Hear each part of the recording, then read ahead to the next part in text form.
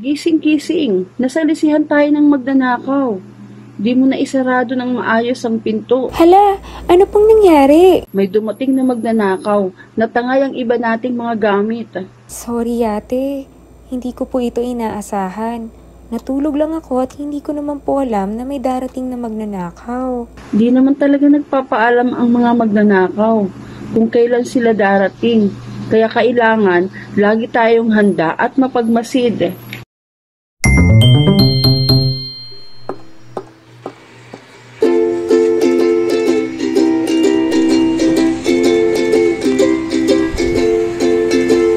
I'm too young to march in infantry, ride in the cavalry, shoot the artillery. I'm too young to fight for the enemy, but I'm in the Lord's army. I'm in the Lord's army. I'm in the Lord's army.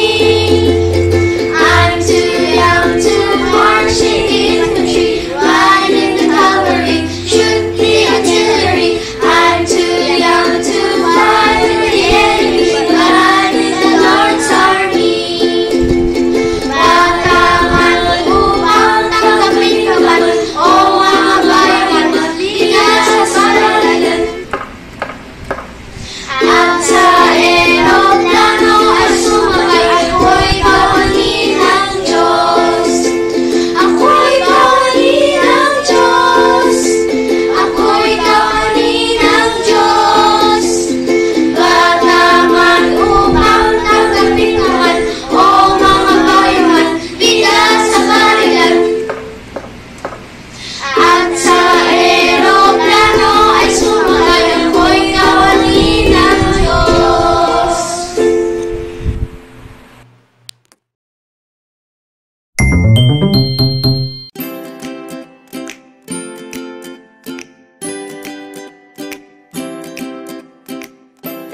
Good morning, kids. Teacher Den here, and I will be teaching you about the story of the watchful servant. So, Teacher Den, what is the meaning of a watchful servant? So, a watchful servant, kids, is someone who eagerly waits and hopes for the return of his master, no matter how long and how burdensome the waiting may be. So, before I proceed with the lesson, kids, let's pray, shall we? Everybody close your eyes and let's bow our heads. Okay. Are your eyes closed? Are your heads all bowed down? Okay, let's pray. Oh Heavenly Father, we thank you, dear God, for this time again, dear God, to learn about your word. I pray, dear God, that you take good care of these children, Panginoon, and I pray, dear God, that if some of them haven't accepted you, dear God, as their Lord and Savior, may you reveal yourself to them, dear God, by the proclamation of your word, dear God, today. And dear God, keep us safe in this pandemic po, Panginoon. Comfort us, give us peace, and show us your love, Panginoon, because we really need this in this time of need po talaga, Panginoon. And as we study your word, may your name be glorified, Lord Jesus. And through this and all of this, dear God, we pray in your mighty name, Jesus. Amen. So, that's it. Let's start. So, alright, how are you? How are you, kids?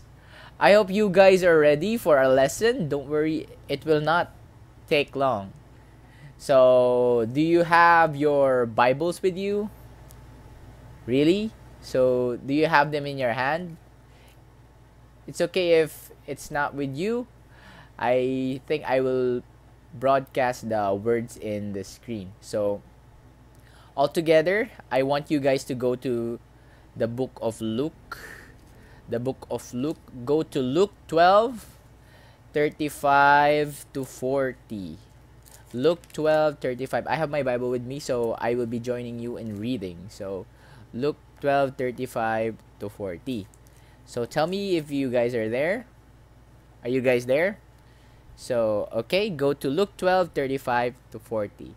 So, here we will read first, and then piece by piece, we will try to understand God's word. Alright, let's start. So, Luke 12:35 to 40. Let your loins be girded about. So, this means let be ready, and your lights burning, and ye yourselves like unto men that wait for their Lord or Master, when he will return from the wedding, that when he cometh and knocketh, they may open unto him immediately. So, blessed are those servants whom the Lord, when he cometh, shall find watching verily. I say unto you that he shall gird himself and make them to sit down to meat. So, kakain po kayo sa feast, and will come forth and serve them. So, it is a privilege that the Lord will serve for us. And if he shall come in the second watch, or come in the third watch, and find them, so blessed are those servants. And this know that if the good man of the house had known what hour the thief would come, and he would have watched, and not have suffered his house to be broken through.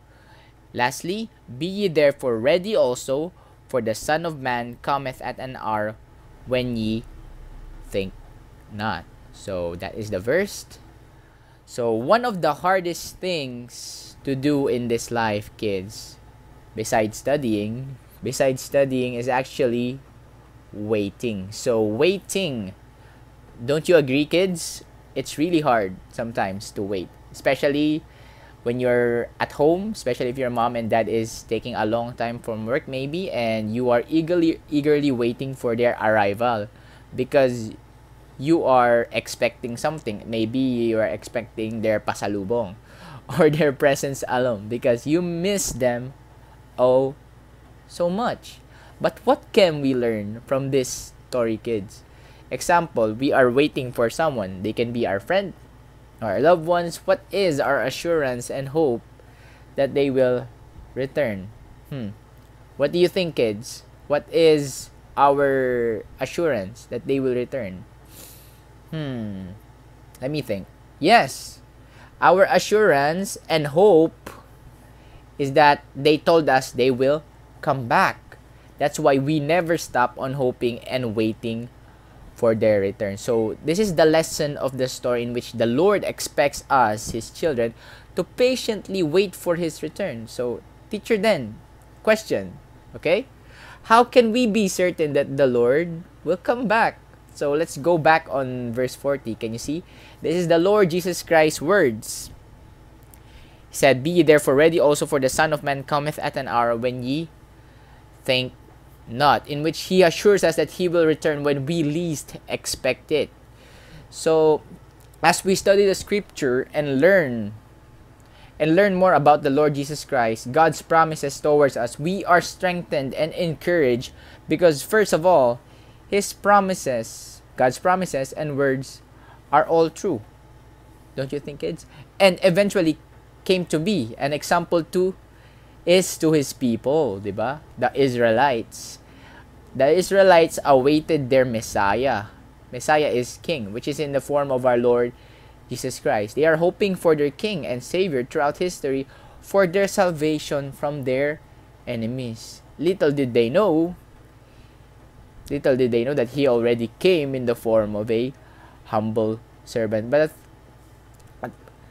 yun nga, hindi tinanggap ng mga Israelita yung Panginoon kasi nga they are expecting a king who is powerful, mighty, and one who will defend them. But he must first be a servant towards his people. This humble servant, they have bitten, diba? Binugbog, spit on, and ridiculed even unto his death. But Christ, by God's grace, fulfilled the purpose of the Father by dying in the cross for us, dying in the cross, resurrecting, and finally ascending on the right hand of God for us who desperately need salvation because of our sins that separates us from God, kids. So this is the problem of humanity nowadays, in which we don't even know, sadly, we don't even know that we are in dire need of a Savior.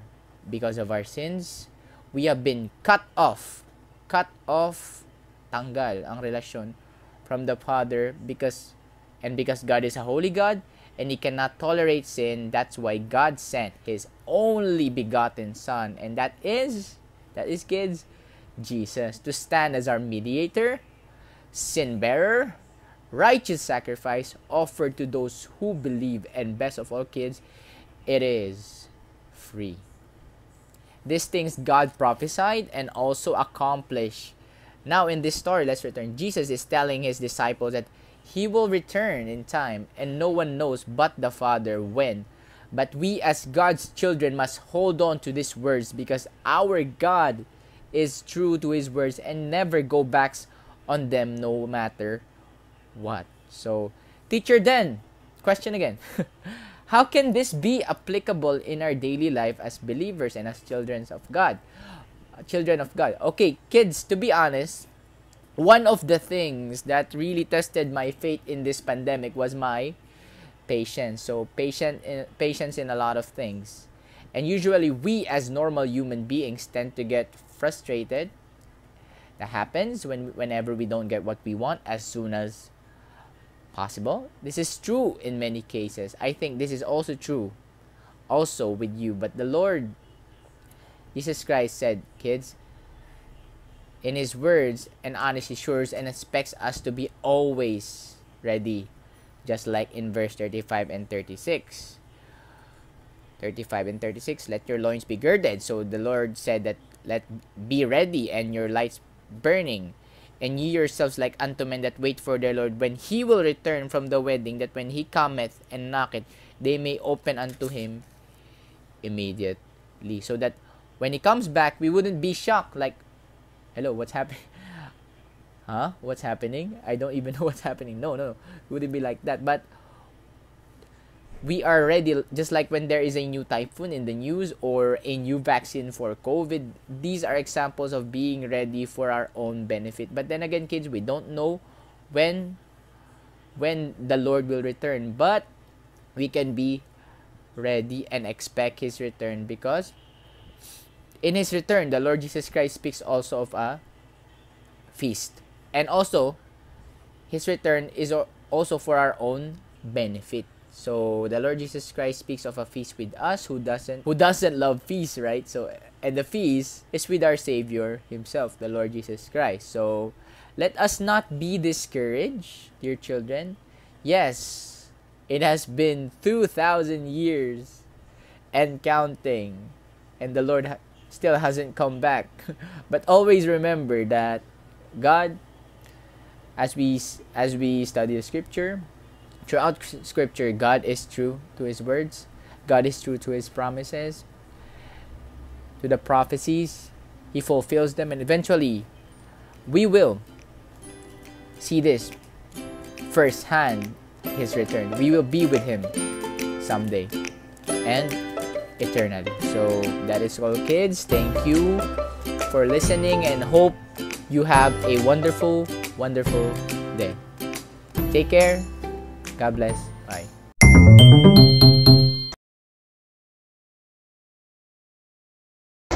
Hello kids, Teacher Alec here. Kamusta kayo? Ready na ba kayo sa ating memory verse? So kids, ang memory verse natin for today ay matatagpuan sa Book of Luke, chapter 12, verse 40. And it says, Be ye therefore ready also, for the Son of Man cometh an hour when ye think not. Again, kids, Luke chapter 12, verse 40. It says, Be ye therefore ready also, for the Son of Man cometh an hour when you think not. Alright, children, we know you can memorize these verses by God's grace. May God bless you all, and see you again next Sunday. Have a blessed week. Bye-bye.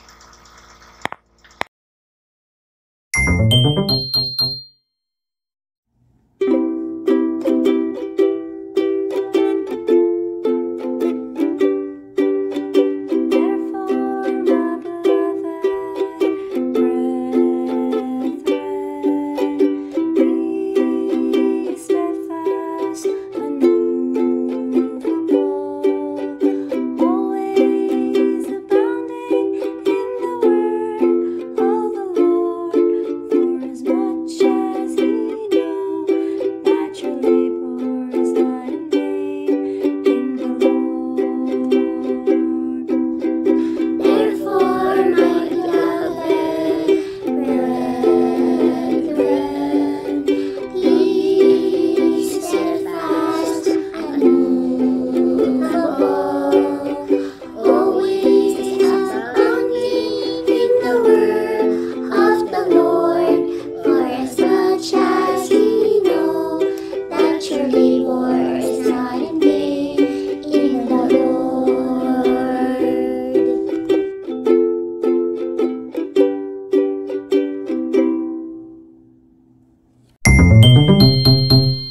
bakit di ka pa natutulog?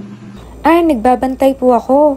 Sinecheck ko lang pong mabuti kung nakasara ng maayos ang pinto at baka bigla na namang dumating ang magnanakaw. Aba, maganda yan. Kailangan natin palaging maging handa tulad ng ating paghihintay sa muling pagbabalik ng ating Panginoon. Di natin alam kung kailan babalik si Jesus.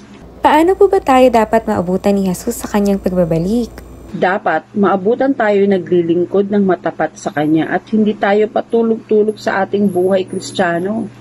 Salamat sa iyong paalala, ate. Muli namin kayong inaanyayahan sa darating na linggo para sa panibago nating parable. Hanggang sa muli! Bye!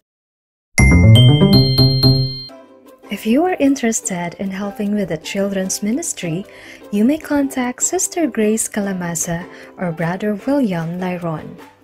You may volunteer as a singer, instrumentalist, storyteller, scriptwriter, visual aid illustrator, memory verse teacher, video and sound editor.